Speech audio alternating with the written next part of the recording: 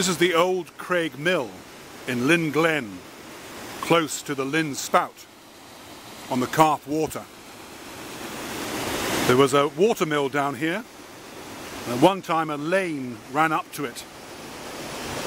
Hard to believe now with the steepness of the bank how there could be a lane there, although in those days it may have been more a matter of horses carrying panniers than it would be a cart. All that remains now that's clearly visible is the old gable end. Its end sadly hastened by this large beech tree. This also had the splash wall.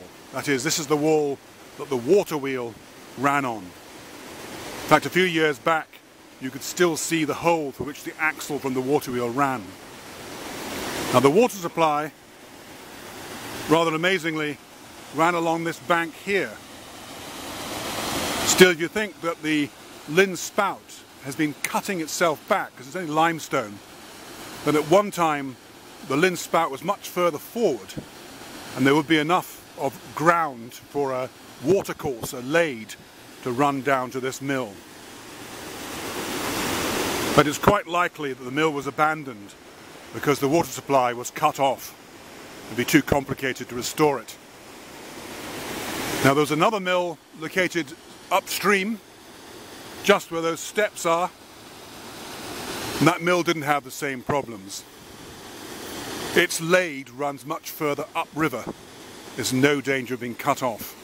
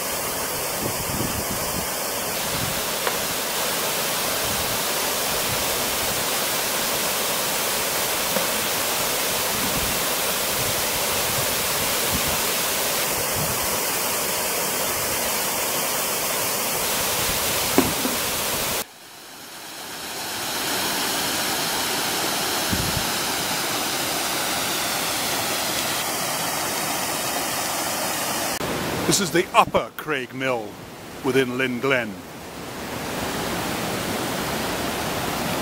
Here's the Caaf Water again. You can see from the high quality worked stone here that this is the splash wall against which the water wheel would have run. You can also make more stonework running back into the distance where the old mill stood above here. Later in its life, it was converted into a water pump for the local farm, at which point this lade here, this was the exit for the water as well. A brick wall was constructed with quite a strong metal plate roof, and inside there was a water wheel, small one, and that was working a pump and pumping water up.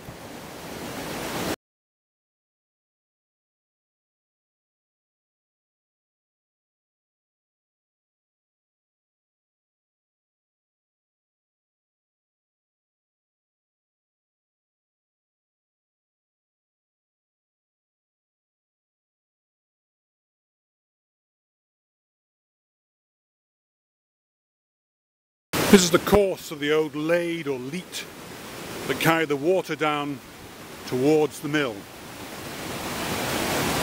The water pump, which replaced the old mill, is just down in the distance. So this lade ran for some fairly considerable distance upriver. Get ahead of water, there'd be a sluice up there so that water could be directed in and the actual flow controlled.